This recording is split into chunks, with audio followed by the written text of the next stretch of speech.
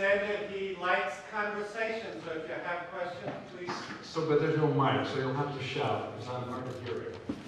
Yes, sir. Just a couple things.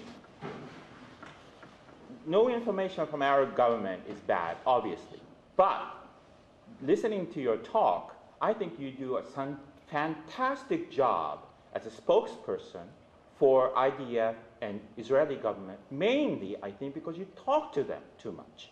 Let me tell you one thing. Goldstone report, for example, New York Times had 1,000 pages describing it. The rebuttal from the Israeli military, like the El Badr things, which you didn't even write in the initial September report, you wrote 1,300 words.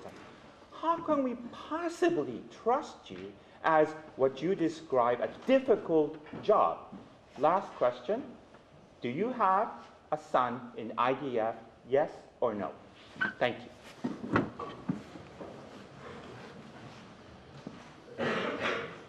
My son joined the IDF 5 weeks ago.